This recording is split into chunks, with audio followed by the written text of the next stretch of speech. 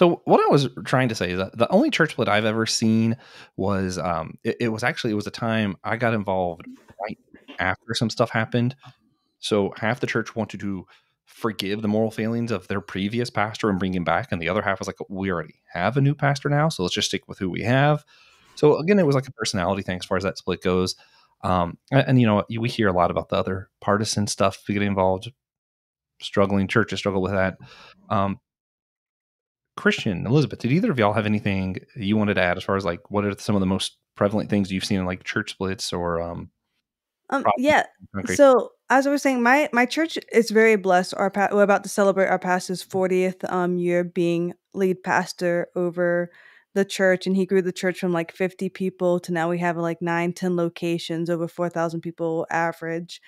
And so within that 40 years, there's been a lot of opportunities, I guess you could say, for a church split. Of course, we've had many people transition out, but we haven't gone anywhere near like a actual church split. And it could be because since we always launch campuses, people have a natural out to, if they are upset with the Somerville campus, they can try the Goose Creek campus or they can try the Monk's Corner campus. And we call them campus hoppers. We do have like some people who do that. So I think that kind of, I don't want to say guardrails us of a church split, but the main Mhm. reason of a church split is you have division. And even though we have multiple campuses, our campus pastor, our lead pastor, Pastor Larry, he has always done so well with communicating vision. And this is faith. And this is why we do what we do. And he leads with transparency and open communication. And he does it so well. So, like I said, we're very blessed. A lot of campus pastors were not happy with his big decision this Sunday, but they honored the leadership. We had just a table. We didn't announce it. We didn't do anything big, but our lead pastor is very passionate and he thinks voting is your civic privilege. It is a privilege being a citizen of the United States. He didn't push it on anyone, but in case anyone was unregistered to vote, we had a table open. They can sign up to vote. And so some people did not love it. Some people Hmm. did. And so that was a big, not really, I wouldn't say division, but it was a preference. And I think that's the Mhm. biggest thing. People want to die on their preference instead of just, Yeah, I mean it's still a dispute. That's fair. yeah. I ironically, when I was at Assemblies of God in Florida, my pastor was also Pastor Leary. And then I went to South Carolina and got Pastor Gary. Not confusing at all for a kid. Christian, do you have anything you wanted to add to this segment before we get to TJ's favorite part of this, I think? From personal experience, what I've seen cause the most problems inside of a church, preventing unity within, is pride of leadership, more often than not leadership, sometimes in the congregation. I'll throw that out there too. A lack of self-awareness for people in charge and a lack of accountability for people in charge.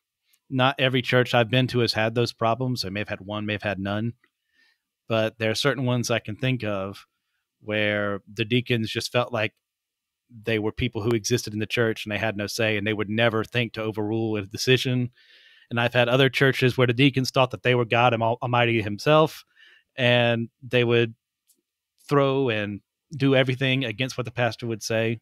And I've had pastors who would not step out to think that, hey, maybe my opinion isn't the only thing that matters. Maybe I need other people who will challenge me and work alongside me through challenging me. So I'll just throw that out there. Yeah. Yeah. Good stuff. I mean, bad stuff, but No, bad good stuff, content. yes. All right. So, one thing y'all know we like to do on the round table is the round table roundup, not sponsored. I'm going to read out 4 questions so everyone knows what they are, and then I'm going to go back one at a time, and each of you can answer one and only one of the 4 questions. You must repeat the question you are answering. No one can respond or ask any follow-up questions until after the roundup is complete. Some questions might not get answered. If we all choose to answer the same question, that sucks, and we're dumb. Josh and I will be participating. The questions are as follows. A. Are arguments about thermostats and carpet and the like as prevalent as some people make it seem? B. How do our local disputes impact our ability to witness to others outside of our church? C. Do churches with a more hierarchical structure have less local disputes than more self-governed churches? Or D. How does our liturgy play a part in the existence or absence of local disputes in the church? Who wants to go first? And what would you like to answer? Yeah, Christian. Yeah, I'll go first. I'll do B. How do our local disputes impact our ability to witness to others outside of our church? Once again, from personal experience, poorly. Extremely poorly. As in attempting to reach out to people, invite them, and them being, wait, you mean that church? Didn't you guys have this issue right here? And me not knowing that our dirty laundry is exposed to the entire city, that non-believers know what's going on in the church. That's how bad it was. That's how people were, how much people were gossiping about the issue. And it was affecting people leaving. It was affecting people wanting to come. And I got to say, it took a lot of work to get things back on track that wouldn't have existed had we just dealt with the problem at the source rather than letting it spread out. Yeah. All right. Josh, you're saying a lot of things. Do you want to go? I just felt like he needed some noises of affirmation, but I can go. Yeah. That's a spiritual gift. Yeah. That makes you next. Words of affirmation. Noises of affirmation is my spiritual gift. When I do words, it starts messing it all up. I shut up. I'm going to answer, how does our liturgy play a part in the existence or absence of local disputes in the church? I actually think it can be rather important. I don't have any facts backing this up, mind you, other than just reading books by Caitlin Chess. She's awesome. But I do think that there's this sense when you add liturgical practices to your church, it kind of forces you to change your focus. You know, you can't, if you have like good liturgy and you're doing like the Apostles' Creed every service, you can't just focus on your local church. You are forced to think outside of that, to the history of the church, to what the church has been before you've been here, to all of the other churches that are saying the same creed. You know, my church, we are part of the ELCA. They have prayers that we're going to read, and that's when we're reading that, it forces me to focus on everyone else in this congregation is saying the same prayer, caring about the same thing, thinking about these same issues. And so are the other people in other churches also reading this and thinking about it. So I think our liturgical practices can force us to focus on other things. Whereas if all you have in the service, in my opinion, if all you're doing is worship and a sermon, sometimes it's really easy to almost sit there as someone who is critiquing or only there as like an audience member as opposed to someone who's participating. So I think that can affect things. Again, nothing to back it up other than just, Caitlin Chess said it and she's cool. She is cool. That's all. Elizabeth Pangalang and Clyde, which roundup question would you like to answer today? I am going to do churches with a more I can't speak today.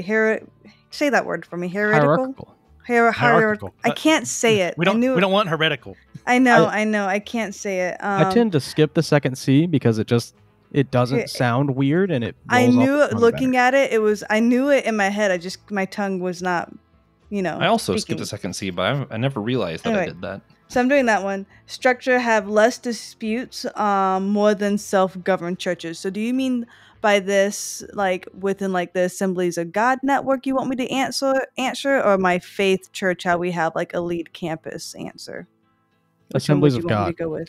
Okay. More like how does it? Do you think in general churches that have to answer to some other thing other than just themselves have more or less disputes? I guess is the question.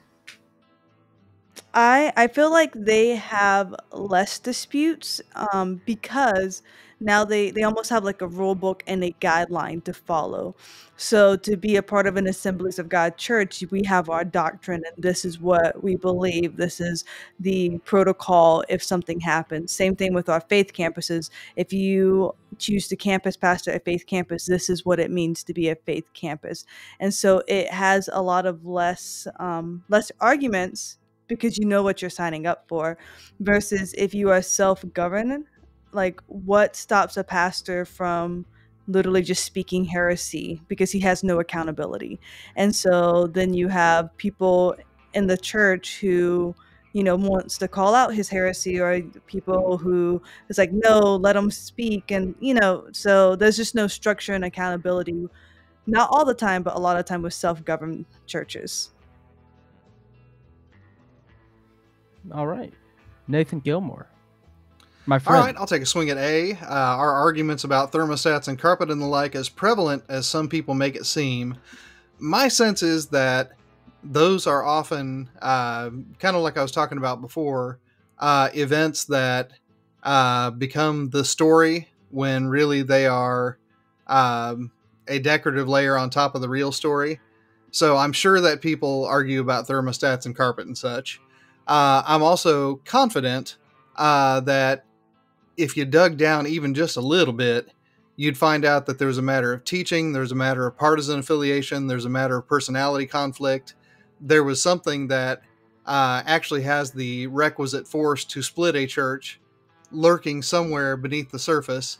I think when people tell their stories about, you know, the church that split over the doorknob, sorry, Josh, that probably the doorknob was not the thing wherein they caught the conscience of the king. I've seen some ugly doorknobs, though. That's all I'm saying. I am also gonna. I'm serious. I am gonna go with B. Probably. I'll double up with Christian. How do our local disputes impact our ability to witness to others outside of our church? The goal of the church is to serve the community as the house of God. A house divided against itself cannot stand. A great man said that once. It was TJ. And was he was me. there live to witness it. Yeah. And You knew Abraham Lincoln? Yeah. Yeah, Cool much dude. like the immortal, he was Abraham Lincoln. I love Invincible. But no, me and Abe wrestled together.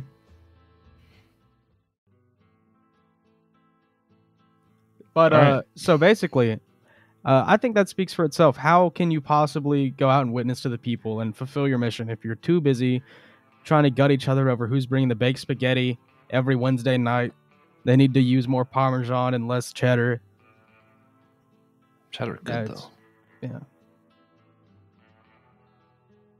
So, now that we've all rounded up the round table, did anybody have anything to add or that they would like to respond to now that the roundup is complete? Yes. Skipped. All I have for you and Christian is an amen. Elizabeth said I something knew it was actually that, going to come to me. no, I Always liked it. argue. It's a good thing. It was a shock. positive.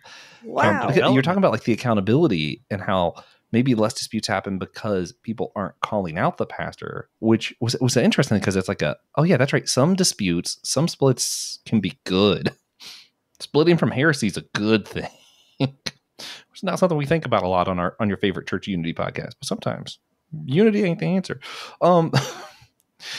But the thing I wanted to respond to that Nathan said, I was hoping that I would remember. I'm so bad at remembering things. No, I'm with you. I think. Oh, okay. I remember now. I think too. A lot of it is people who work behind the scenes sometimes blow issues up, and it's like no one ever really split over the thermostat. But the amount of times you hear people who work in church complain about people complaining about thermostats is a lot. Because what happens is you hear, if you're working in church a lot of times, you hear all these medical emergencies, all these things like people's souls, someone out on drugs, all these like crazy stuff. And then little old whoever, Betsy, wants to come up and I just can't believe you would keep the church so cold. And it's like, for her, it's a legitimate concern. And I actually do think, hey, that stuff matters. Also, I if you're think keeping she the can church also too bring cold, a you're using too sweater. much power. Yeah. But, but Nancy can it's bring a not sweater. that her thing doesn't matter at all. Like, if it's uncomfortable, someone should say something. It doesn't have to be a full complaint, but say something. But when you've heard all these other big complaints and then someone, no matter what their reasoning or heart is in the issue, brings something like that up, man, is it frustrating. Because you're like, who cares? Literally, someone down the road is in the hospital I have to get to. Who cares that it was a little too cold? But also, people do care. My favorite ever, we were doing portable church, and so we always had a tent set up for the guest area because it was hard to find space. And I was in charge of the volunteers, making sure all the front was set up. I was like, hey, it's not raining today. Let's put up that tent, guys. We're going to be welcoming. We're going to volunteer. She was older. She's like, we're not doing the tent today. I'm like, oh, why are we not doing the tent today? It's beautiful. She said the air was too damp. And I will tell this story till the day I die as one of the funniest church encounters I've had. So I think also you say, we blow it out of proportion, but it's more it's funny. Yeah, Look, sometimes. We laugh so we don't cry. Being humid in a tent is pretty awful. Gotta hand it to her. There was at least once that TJ and I had to share a tent, and it was just so bad that it was a pop-up we went tent. to a dock. We literally slept on a dock once. Still. Yeah, no. It was for 2 hours on a Sunday morning on the beautiful day. And plus, we're in the South. We live in humidity. The air is always too damp. Always. I love humidity, but not that one day. That one day was too much. Nathan really wanted to say something earlier. Sorry, Nathan. Yeah. I wanted to follow up on what Josh said about liturgy, because I think that in our moment right now in particular, I think there's a special place for a more structured liturgy. Precisely because it militates against, it puts a barrier between a congregation and the kind of special services that, you hear so often, drive off droves of people. So, I mean, if you begin with a confession of sins and then you go into prayers and then you hear the word read and then you hear the word preached and then, so on and so forth, there's a lot less time for the, pick your partisan poison here, special service, where we dedicate ourselves to signaling our, fealty to one or other of the political parties. And I had to phrase that very carefully so that, both parties could be offended equally. Yeah.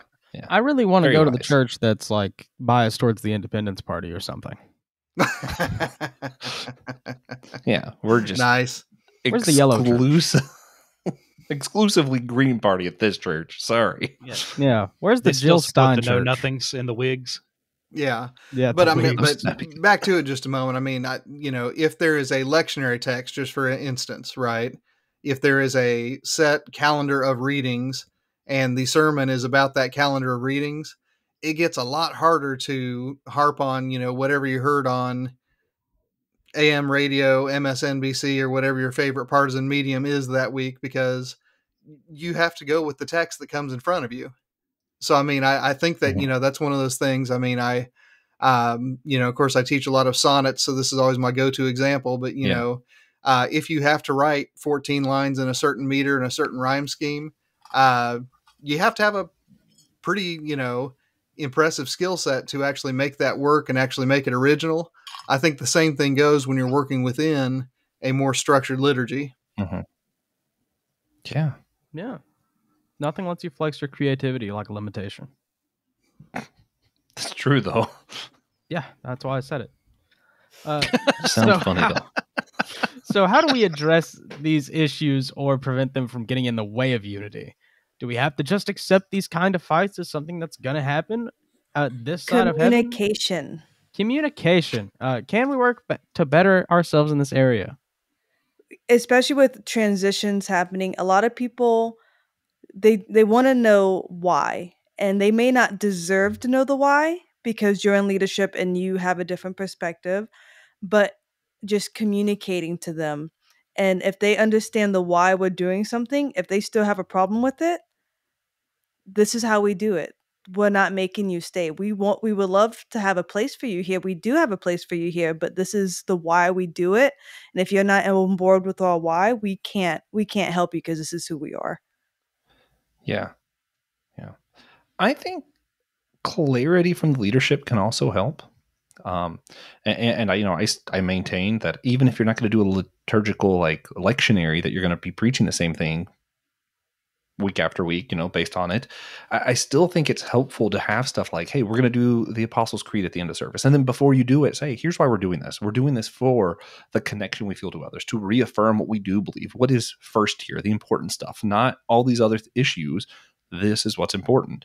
Or, hey, when you do your worship, good worship leaders like Elizabeth's husband, Taylor, shout out, will say, here's why we're doing this song. Let me tell you about the song. What is the meaning of this? So it's not just something you're sitting there and enjoying as a show, but it's something you are participating in. So I think it's important. Clarity and participation, I think, are very important parts of our church services that can help with this. Yeah. Do we have to accept these things? Yes, but not in a fatalistic sense. We just need to know people.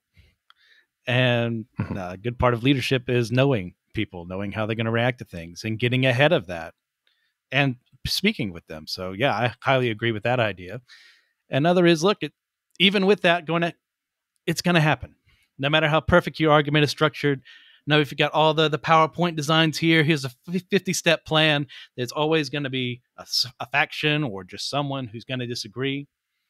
And you're going to have to talk it out with them. And eventually along the way, you're going to have to figure out, well, I don't think you're a good fit here. Or if you're not accepting it, you can still be a part of this as long as you're not, raising a stink about it. Like, we can have disagreements over, how we're structuring, the building itself or what color we're putting on there. But at the end of the day, like, I hate to lose you when you're in this ministry right here over something like that. What can we find common ground on besides this issue? Yes. Right. Yeah. And to tack on to what Christian said, I mean, this is, I would say that the forces that are pulling people away from churches are far more intentional now than they were 20 years ago when I was a young believer. And I say that because, I mean, you can actually point to them in the wild, right? This is not a hypothetical thing. There was a movement, I'm wanting to say 6 or 7 years ago, but it might have been longer because I'm getting old, called Leave Loud. Right. And I mean, it was actively encouraging people to not only leave their churches, but also to post, copiously online about why they're leaving their churches. Right. And then, I mean, on the other side of the aisle, you had television personalities saying that, if your church uses this phrase, you need to leave your church right now and find another one. Right. So again, I mean, I know that I harp on this a lot when I'm on the Whole Church podcast, but I think that when we're talking about church unity in the decade that we're operating right now, I mean, those are some of the forces that, even if they're not the most powerful, they are the most deliberate in their, desire to actually separate people from the communities with which they worship. Like I said before, I mean, very few people would leave a political party because their church said so. But a lot of people, and I know them personally, have left and are leaving churches because their political party told them to. Yeah, no, it's sad. The other thing, so that's one of the big ones we mentioned. The other big one we mentioned were people leaving basically because of personalities or because of the pastor, one way or the other. So for those who aren't the leaders of the church, for the regular people of the church, I'm going to let Elizabeth answer this after TJ, the king of brevity. I was kind of curious, what do you think we could do as far as like, how do we maintain unity when we have strong feelings about the leader that maybe aren't positive or great? Well, it's a difficult thing to do, to put yourself aside. If you're not able to do that, you can talk to your leader. You can also leave that church. I know we don't want to do that. We want to promote unity. That's not church unity. But are you talking about? Oh, go ahead. I thought you were done. There's a lot of ways that can get in the way. And if you're not able to set yourself aside to belong to the church that you love, then, oh well. As the great warrior poet J. Cole once said, pride is the devil. I mean, yeah. Okay, Elizabeth. So, were you asking if someone else is unhappy? How do we encourage them, or if I myself am unhappy? Well, can you describe the question a little bit more? Sure. Either of those. That works. Okay, so repeat the question now. I don't remember what the question was. Of course you don't. It was we're talking about currently the fact that we mentioned a lot of splits or disputes happen based on the personality of the leader. So just kind of dealing with that from as people who aren't leaders, how do we those who aren't leaders, how do they deal with that, I guess?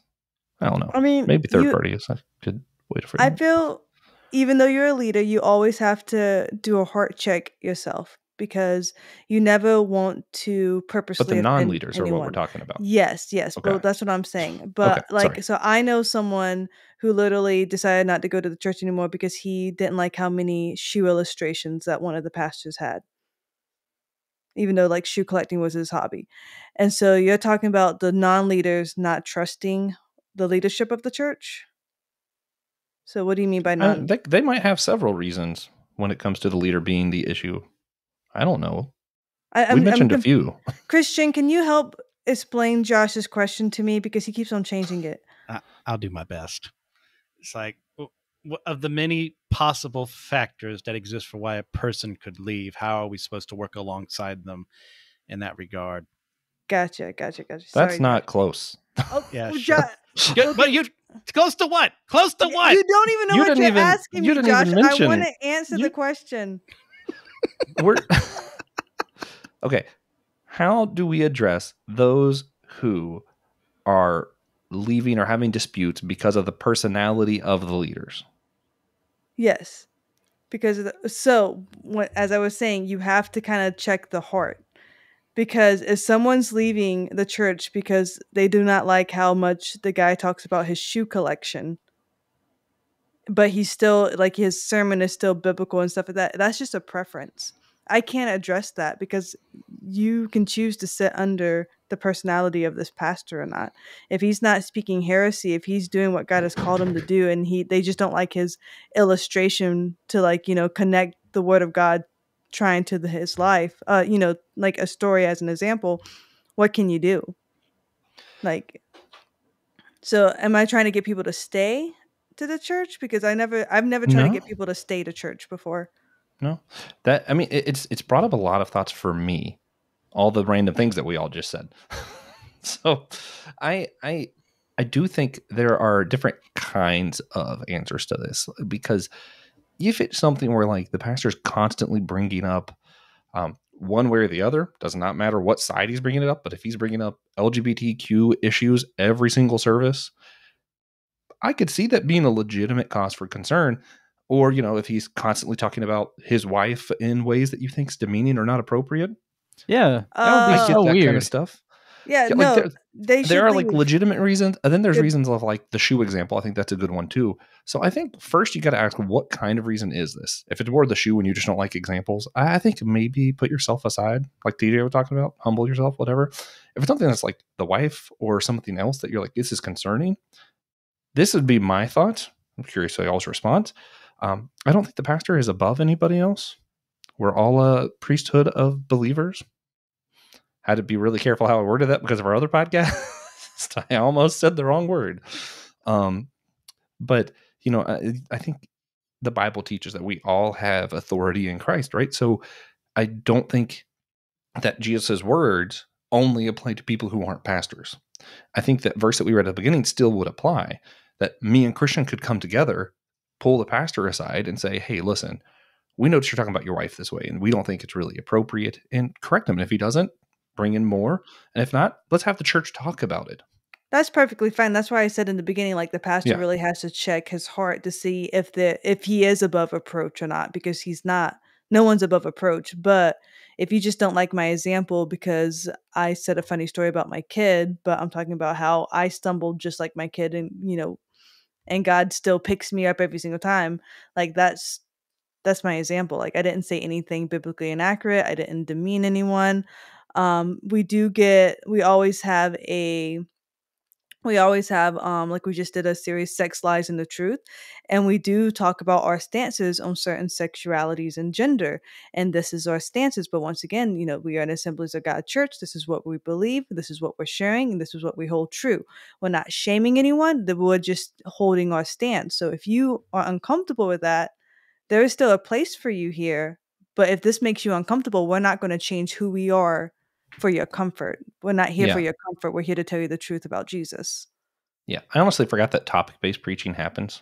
I literally just forgot that that's a thing. My mind was more thinking of like, if you're going through the book of Mark and somehow every chapter and you relate back to that, that's an issue. Because not every chapter is about that. I will say too, there's a way to leave well if this issue does become something you need to leave over that doesn't break Christian unity in my mind. So let's say, for example, I've never been in this situation, but let's say Pastor Will, for some reason, has decided that from now on, his favorite sermon illustration is cars driving and stopping at stop signs. And for me, I have PTSD around this subject. So he uses that illustration every single Sunday. Eventually, I can't handle it anymore. Sorry, Pastor Will. I know you wouldn't do this. I love you. But that doesn't mean he has to change his preaching because of me. That means maybe I need a different preacher, and that's okay. I can leave well, explain my reasonings, leave on good terms, and still have unity with the church without having to go to that church specifically. Mm-hmm. If that makes sense. And some people do. So we've had people, they have been hurt with the church before, and they almost come to us to heal for a little bit. And then they've come and like, hey, we feel like it's time to go back home to our church, or hey, like, we really enjoyed our time here, but now we're going to transition here. And that's great. Let us know, especially because if you are a regular attender and you're a volunteer and you just dip out, we're going to worry about you because we care about you. Yeah. Nathan, Christian, y'all have any thoughts about this side of the conversation of how we can maintain unity, subjects about pastors and personality splits and disputes? I don't know, Joshua. What was the original question? Who knows? I'm glad Christian was as confused because I felt really like I was just not catching what you were asking. It's fine. And sometimes I just word vomit. I knew what he meant. Well, TJ, why didn't you come to our rescue? You didn't ask. Like, if that were me, if I were the pastor in that scenario, I would like to meet with this person. It's like, hey, like, what is it? What did I've done? Or what did I say? And then, if there's nothing, if it was that example you gave earlier about the car, and you came up to me and said, hey, I went through this horrific accident. I pretty much died. Every time you bring this up, all it does is it brings me back to this moment in time that I don't want to be in anymore. I've worked as hard as I can to get past that, and you're making me relive that every time you do it. And then I don't respond with, that makes sense. I can look after the one sheep here, even though the other 99 aren't affected by it. I can do that. But if the pastor doesn't do that, and it's still bringing you to that point, making you relive those things that have hurt you, I'm fine with you leaving in that scenario. I wouldn't be fine if I was the pastor and I didn't listen to you, but I'd be fine with you going elsewhere because you're not being fed. You're not being cared for. You're not being tended to. And that's not loving. That's not what the pastor is supposed to do. Mm-hmm. Also, while we're talking about times that's appropriate to split and tying it back to Nathan's thing, I do think it would be appropriate for you to go to a different church because the church you're at is talking about politics so much that it's become more a place of politics than a place of the Word of God. I am not okay with you leaving because you just don't like the political positions of the leader. Those are two different things. Unpopular opinion. I don't think the people should preach their political stance on the platform. Like, I think definitely that's have a very popular opinion. Yeah, but I have to disagree because here's the thing: you have so much power, and your platform is to glorify God. Your platform is not to convince people who to vote for. That part's true. That's different. Convincing who to vote for and your political views are but you have to acknowledge that you are in a position of influence, and so people are going to automatically assume that who you're going to vote for is going to be the way. Yes, but the Bible has a lot to say about political views, so I don't think you can preach the Bible and avoid political views. Unless you're just skipping a majority of the Bible. Yeah, that's not the topic. at hand. Yeah, I Yeah. didn't say political Yeah, views. you I should have said listened to the you're- original You're voting question. your stance. Your voting stance. Yeah, that makes more sense. But rhetorically, those two often get blended, right? So, I mean,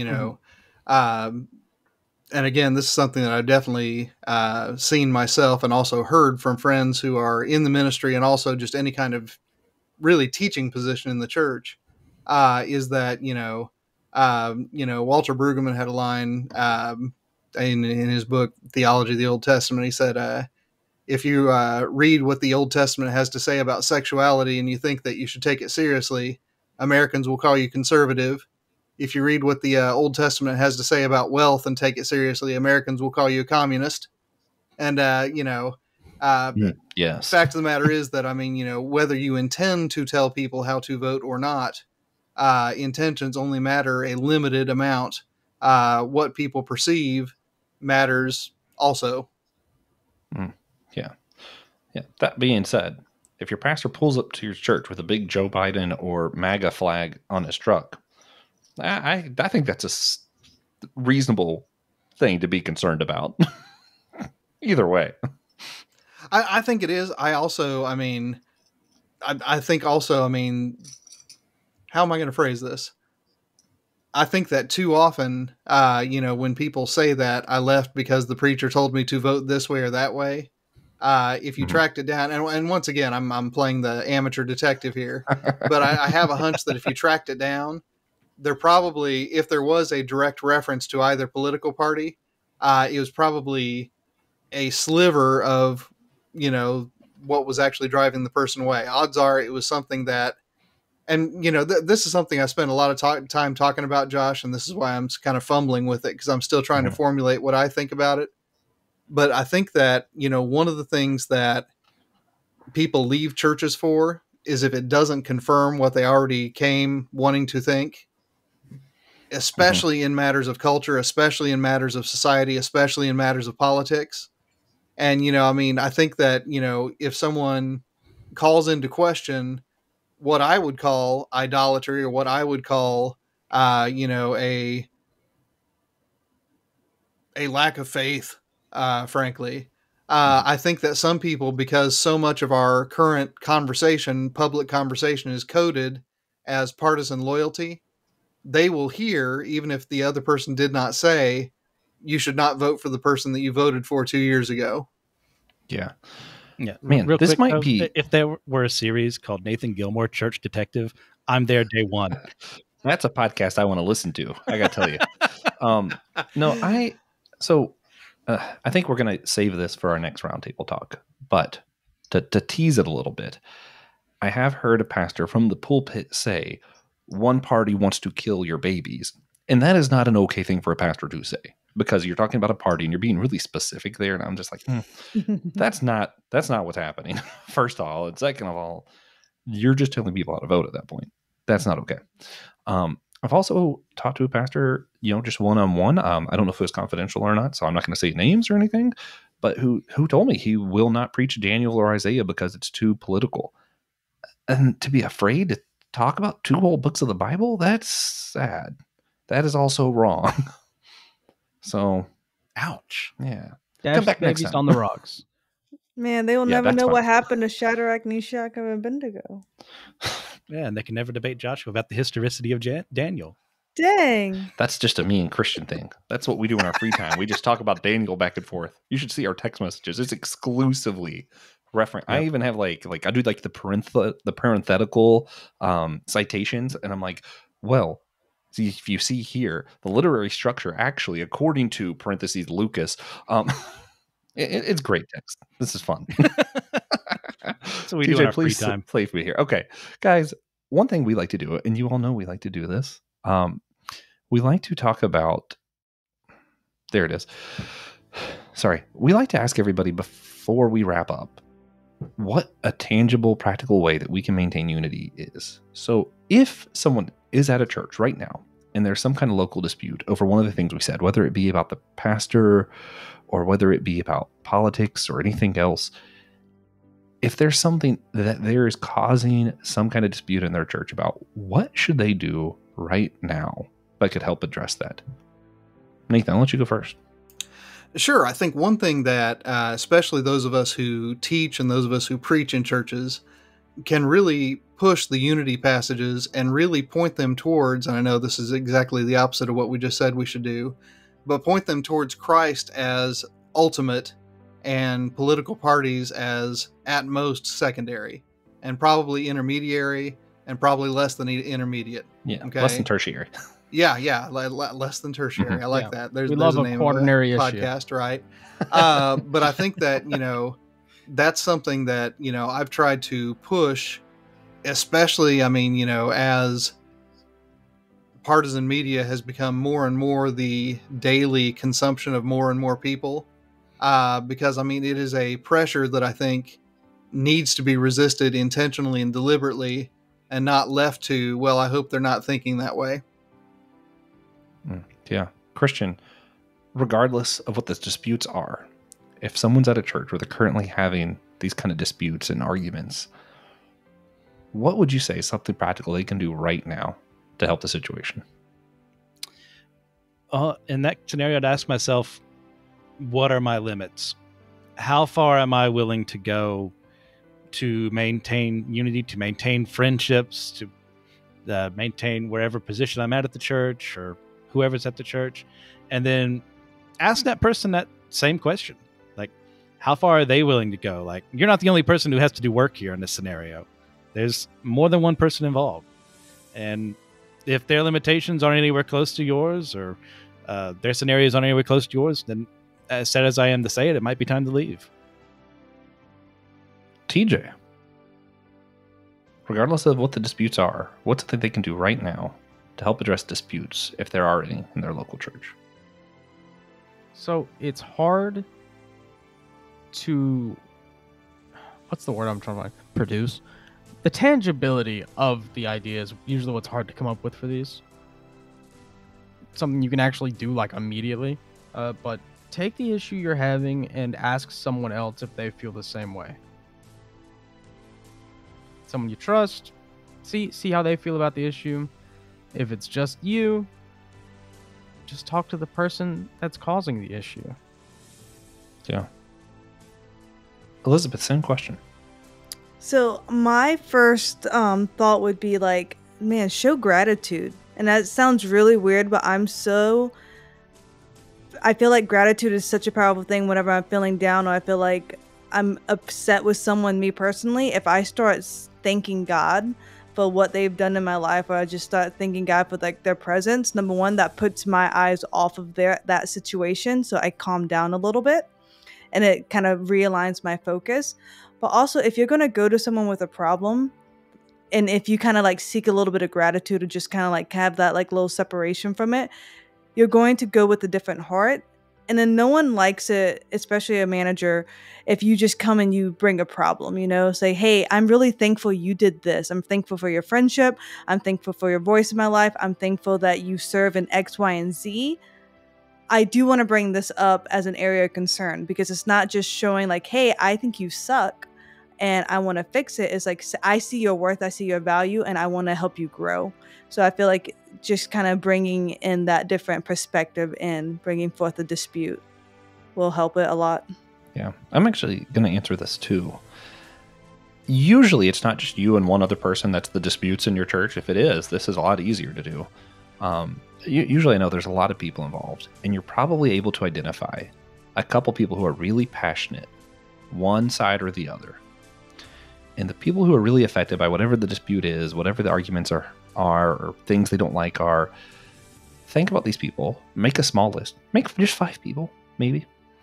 Write their names down, pray for them, text them, and just tell them you love them and that you're praying for them. You don't even need to, the issue is going to come back up. It's going to. Sometimes it's okay to take a break from the issue, from the struggle, and just let people know that you care about them and that you're praying for them. And I think that might be the most, I do. I think prayer in general, I always think is the most important thing to focus on. So that's where I'm going to go. Mm-hmm. I will go to war and die if somebody tries to change my church's Viridian carpet. Just want to put that out there. TJ is the issue that we're all here to talk about. You guys thought I was joking about the round table gathering for him. Yep. Smite me if you dare. So, what would the repercussions be in the world around us if everyone started doing everything we just said? It's a lot to say. I think we'd have a lot less people leaving churches, or a lot more people leaving churches. It just depends on which part of what I said you listen to. Yeah. Well, just like everything we said here involves, like, if we're doing all this, we're addressing the issue, we're bringing it up, but we're doing it with gratitude, we're prayerfully doing it, we're caring about the other, we're loving them. I think people would feel more loved. And Jesus did say that's how people would know his people. So I think that would also make us better witnesses in the world. Call back to Christian's answer during the roundtable segment. Yeah, I think it would be a lot harder for us to be angry, a lot harder for us to hate that person if we approach it the way that we've suggested here today. And yeah, things happen. Knee-jerk reaction is anger, sometimes even righteous anger. That doesn't always remain. My heart doesn't always remain consistent. Mm-hmm. So taking the time to step away and be presentable, be gracious about what they've done, it's a lot harder for you to end up in a full-on argument in that scenario. Not impossible, but a lot harder. Yeah. This isn't something everyone needs to answer, but if you feel like it, you can before we move on. All right. So, before we wrap up, we'd like to ask everyone to share a moment where they saw God recently. We call that our God moment. A little clever play on words there. Whether it be a blessing, challenge, moment of worship, whatever it may be, I always make Joshua go first because it gives the rest of us enough time to think if you were unprepared for this moment. Yeah, I have a small story, so that'll help everyone have time to think. I won't say where because I don't know if I'm legally able to, but I was somewhere that had produce, and discovered a caterpillar, a very tiny caterpillar that at this point has gone through chemical washes and been in a refrigerated truck and traveled who knows how far and all this. You're talking about and Chipotle? Somehow it was alive. They don't wash the lettuce. I cannot answer that question. Yes, Do what? Can. That's normal for That's fine. I know it's you normal, wash the but lettuce. Yeah, I know. But I know it's normal. They take it out of the dirt and put it in the box. Yes, but again, we're not allowed to mention Chipotle on social media. It was an arduous journey. There is a legal thing where we signed agreeing not to mention on social media. So I don't know if that applies to podcasts or not. I don't think so. I don't want to be a criminal. Anyway, there was a caterpillar. It survived somehow. For those of you who follow this podcast for any time at all, know that I have a pollinator garden at home. So naturally, I put this little tiny caterpillar that survived all this crazy stuff into a little cup, brought it all the way home, where I actually looked like I took a picture, did the little Google Lens thing, figured out what kind of caterpillar he was, and I was like, oh, wait a minute. I have a host plant for him that he can eat and survive solely on this plant. So I brought him to my house, put him on the little plant, watched him for a while and just appreciated, hey, he's eating, he's living, and then thought about that whole verse where Jesus says, hey, if I will feed the sparrows, how much more do I care about you? I was like, man, if I am capable of this much care and attention for a tiny caterpillar less than the size of my pinky nail, how much more does God care about me? And it was just nice. It was a good thought. Yeah, we had a ladybug in ours the other day. I love when those happen. Yeah. So, I will go next out of kindness. But I've been seeing a lot of really young people that I know get really active in protesting for pre-Palestine, which whatever side of the coin you land on, I don't really care. That's your business. But it's so cool to see young people be active politically. That's awesome. And they go hard. Like, they're not playing around. They're willing to get, beaten. As long as it's peaceful, it's awesome. No, I support any kind of protest. All right. It's our constitutional right. No, it's still illegal a lot of the time. A lot of the time. Anyway, that's my God moment. I love to see active young people. I like how much we're flirting with the law during our God moments today. It's great. Christian, what's your legally questionable God moment? Nothing legally questionable here. So, like I All mentioned right, last moving time on I then. was on, and earlier today, I did join a new church, and I'm looking for places to serve. And our church happens to be one that was at one point in time really wealthy and has a larger facility than other churches. The membership has dwindled a bit, but pre-COVID, we had a functioning gym and skating rink and bowling alley and stuff like that have been in the bit of disrepair. And I just had a meeting with the pastor Wednesday about working together and seeing if we could restart those programs that were happening pre-COVID. And the response was very positive. He was enthralled by my enthusiasm and the enthusiasm of someone else that might be working alongside me. So I was really happy to see that those facilities could see some use. We could get back into the community again and reach out to people. And I'm really hyped on that. But since this is me talking, and I always cheat, my second one is I was kind of having a little bit of a down day the other day. And I was just talking with my mom, and she forwarded me a video of my niece just playing and saying "mama." And that just meant the world to me, to just talking about my sister-in-law in that way. Like, she's almost a year old now. And as a special bonus to the YouTube viewers, I have the lovely picture of my girl adorable. Malin. Cute. And yeah, the light of my life, love her to death. It just feels good to have her in my life. Good stuff. Mine is kind of a God moment, as in I had to put my trust in God because I officially resigned from my job. I will not be teaching next year. So in 3 weeks, 3.5, 4 weeks, I will be jobless with nothing lined up. But I know it was my season has ended with the school district, and we don't know what we're gonna do. But yeah, I mean, but just trusting God even in the quietness, He's still there. That can definitely be a challenge. All right. Bring us home, Nathan Gilmour. Yeah, mine is also involved with school districts, but on the other end of things, as I was telling folks before we started recording, last calendar year, a college teaching career that took up algebraically half of my life on this planet came to a crashing end. It was sudden, it was ugly, and it was not my fault. But I'm getting up to the finals week of my first year teaching high school, so I'm not good at it. I I still have a long way to go when it comes to teaching in this new context, but I have survived, and I know that a lot of my friends who have left academia have ended up a lot worse than I have. So I'm certainly thankful that I've landed. I might have lost my landing gear, but yeah, go where you will with the airplane metaphor. I lost it. Hudson Rivers right there. Man. We're throwing it back to Sully for that one. Anyway. Yeah.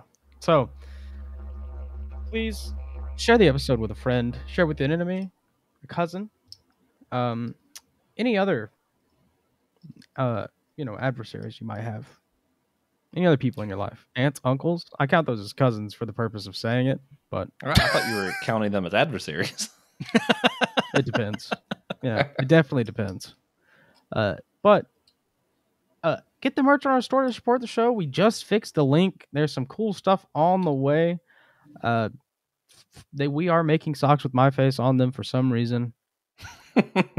Yes. What is more church unity than TJ's face? Yeah. Just the great unifier, they call me. Oh, man. Also, guys, be sure you check out the other shows on the Anazal Ministry Podcast and Network. Christian has one on there. Let Nothing Move You. It's fantastic. He's getting ready to wrap up Genesis. So, hey, check out the whole network. There's one feed on Spotify, and you can find the network on Apple Podcasts and see what all other shows are on there. Yeah, pretty and we cool. hope you enjoyed it. Convenient. Next week, we're going to have Michelle Lazarick, author of Raising Kids to Follow Christ. After that, we'll be doing an episode with Will Rose of Systematic Ecology fame, also was here today. Ryan Doze of the Many Paths Podcast Network, and Nick Polk of the Talking Heads, formerly of Systematic Ecology fame, to discuss our involvement in this year's Theology Beer Camp 2024 in Denver, Colorado. Our code is WHOLESHIRE, that is WHOLESHIRE, for anyone interested and looking You know how for to a spell so discount. much better than me. Yeah, I know how to read. Looking for a discount to the event, and we will have on Pastor Leslie Schoenfield to discuss her journey as the first ordained woman in her church and her work on generational unity. And at the end of season 1, Francis Chan. Whoa! He still doesn't know. I just cut to the punch. He doesn't know, guys. I'm sorry. None of you have Completely told unaware. him. It is on you. It's your fault, but he doesn't know. Yeah. He will be. He is Slow Bro's hidden ability. Unaware. Yeah.